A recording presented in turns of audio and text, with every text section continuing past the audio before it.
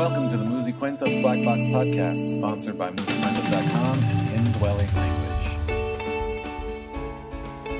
Today's episode is a little bit different. You can call it Throwback Thursday here at the Musicuentos Black Box Podcast because the team has been looking at classic articles from second language acquisition research that still impact research and practice today. We'll step back in time as far back as the 1960s and 70s to look at things that have brought us to where we are today. Each of your Black Box presenters will hit highlights from names and ideas that won't ever be forgotten. Without further ado, let's go. We'll start with mine, and I'm Albert Fernandez. The article that I've chosen for our Throwback Thursday episode is called Communicative Competence, Theory and Classroom Practice, which is a paper presented at the Central States Conference on the Teaching of Foreign Languages in 1976 by Sandra Savignon. The main idea of the paper is to advocate for teaching for communicative competence over linguistic competence. Instead of focus on form, we focus on communication, and that might look different in our different classrooms.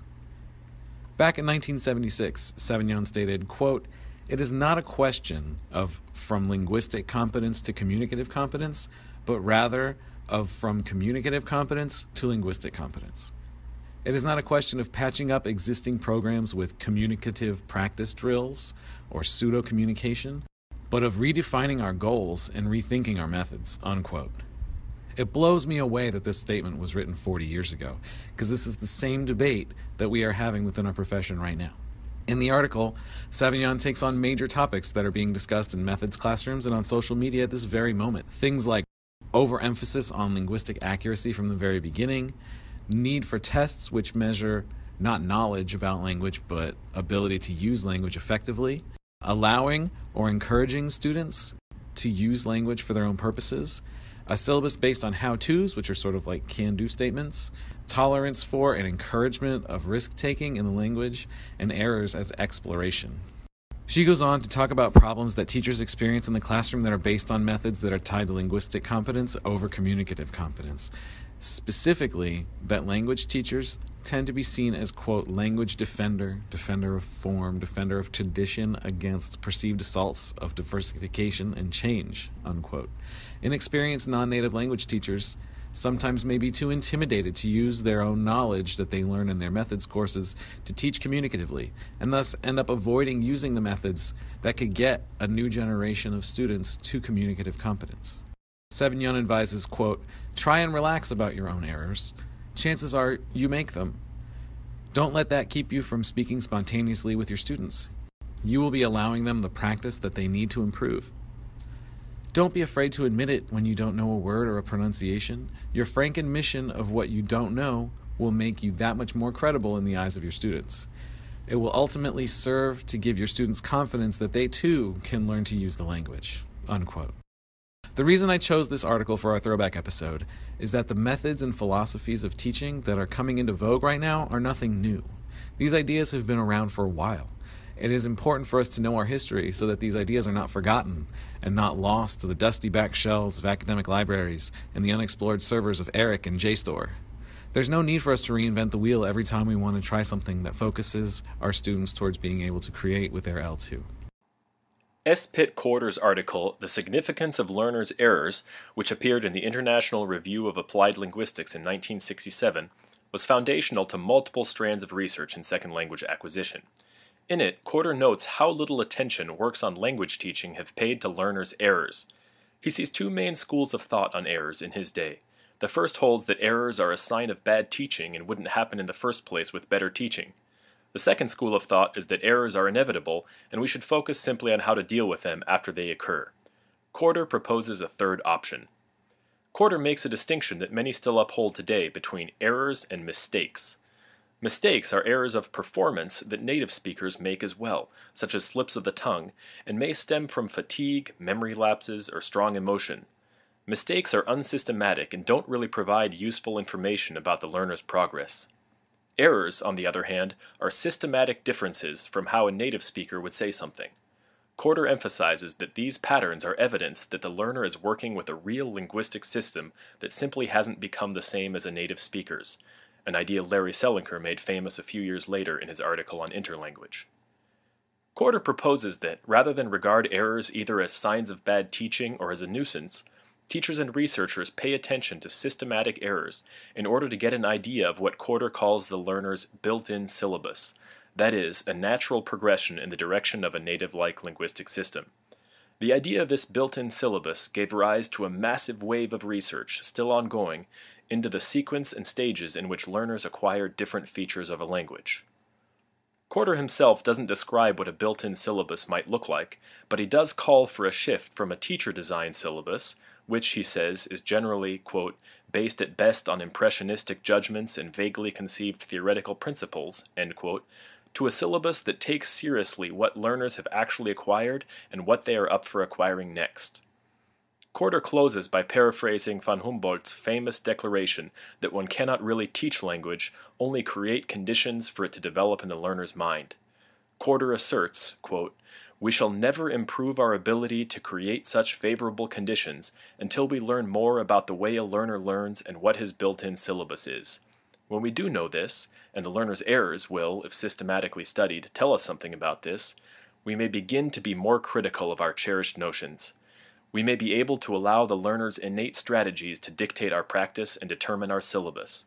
We may learn to adapt ourselves to his needs rather than impose on him our preconceptions of how he ought to learn, what he ought to learn, and when he ought to learn it." End quote. This sounds like a goal worth pursuing. Larry Selinker's article titled Interlanguage appeared in the 1972 edition of the International Review of Applied Linguistics and changed the face of second language acquisition research. To fully understand what the interlanguage article is about and what it meant, we need to understand that Selinker came at the issues from a psycholinguistic perspective, addressing the psychology of an adult learner. And he carefully distinguished between the teacher perspective and the learner perspective. His concern was the learner. So does that mean we as teachers don't have anything to glean from it? Definitely not. To start talking about what goes on in the learner's head, Selinker notes that a very small percentage of people learn a second language and sound like natives in ways they could not have been taught. Selinker first wonders, what do these perhaps 5% of people have that enabled them to become that way? Good question. Here's a better one. What about the other 95%? The fact is that regardless of factors like input and instruction, they continue to say stuff that is not what a native speaker would say to communicate the same meaning. This phenomenon is known as fossilization. Thus, according to Selinker, we are compelled to hypothesize that there is a separate linguistic system called interlanguage.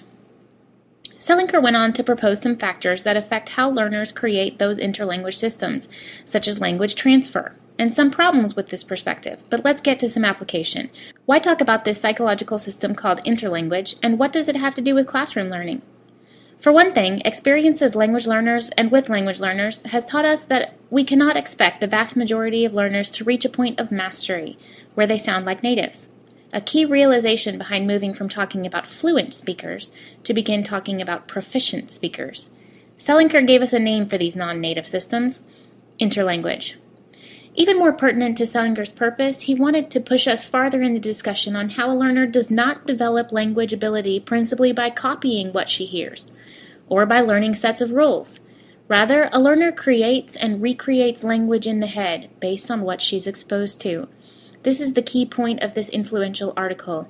Inside your head, O language learner, is something that is not the native language and not the target language. It is also not a random mess of errors. It's an actual system of language that you have created in your brain, and it follows rules. The article was a splash felt for decades. A search of scholarly journals reveals 1,500 articles referencing the concept of interlanguage, the vast majority coming after this 1972 call from Selinker. The body of research helps us explore how interlanguage is a system, like any other language. It has rules and influences, and it makes us keep thinking about where the learner will tend to end up, not where we would like him to end up. And interlanguage is the systematic end of the journey for most language learners. So it's worth a look, eh? It makes sense to think that once you learn something new and practice it, that you'll get better at it over time. Learning a language, that might look like acquiring a new form and then producing it with increasing accuracy and consistency. If we were to draw a line graph of the number of times you said something correctly in the target language, we might think that it would be a straight line going from the bottom left of a graph up to the top right. In 1983, Patsy Lightbound studied French middle schoolers in English class. In the first stages of practicing ing and the present progressive, students accurately said things like, "He is taking a cake," showing that they had initially acquired the correct form and use.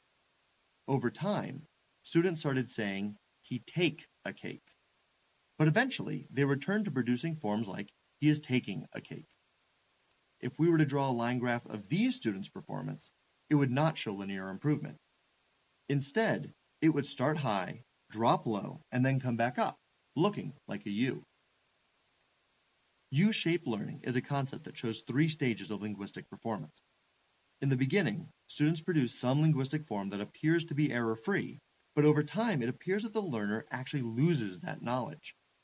And then, apparently miraculously, the learner regains the ability to use the target form consistently.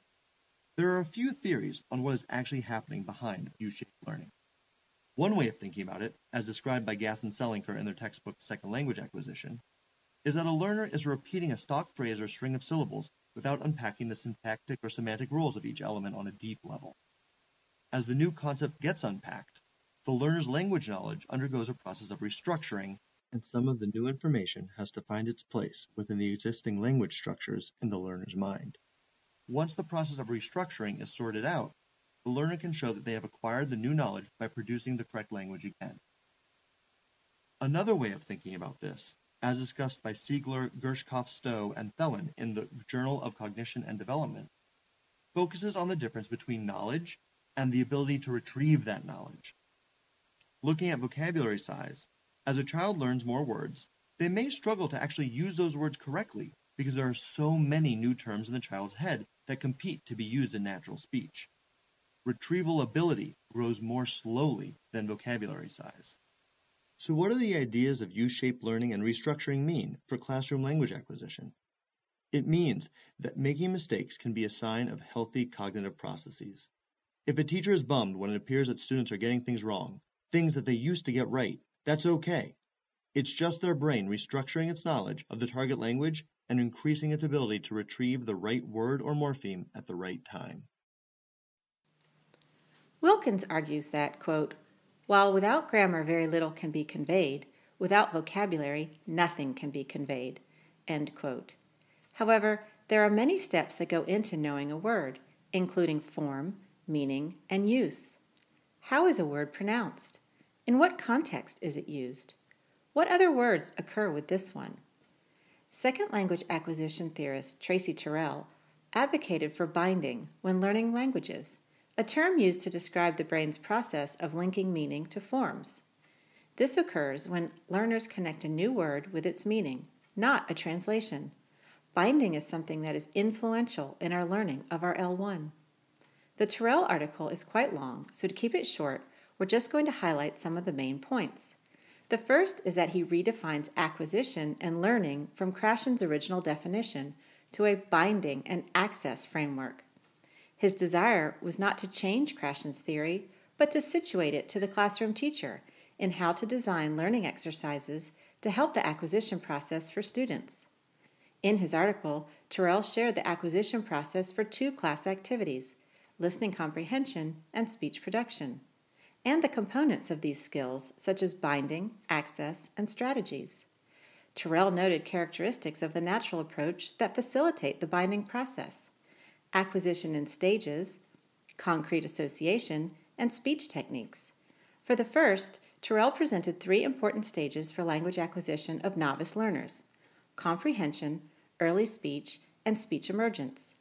Acquisition for Terrell meant that a form, which could be a word or a verb structure, could be understood and produced. For beginning or novice learners, nothing is more important for communication than building a vocabulary base, and binding to uninflected nouns, verbs, and adjectives is relatively simple. Terrell continues with a discussion on binding with simple and complex grammatical structure and how the natural approach helps students acquire these in a natural order. For more information, please read the complete article, Acquisition in the Natural Approach, the Binding Access Framework. The Musicuentos Black Box Podcast is a collection of media resources intended to form an easy-to-access, easy-to-understand bridge between quality second language acquisition research and teacher practice in a world language classroom. For more information about the Musicuentos Black Box Podcast collection of resources, including ways you can keep this resource available to teachers everywhere, visit musicuentos.com/blackbox.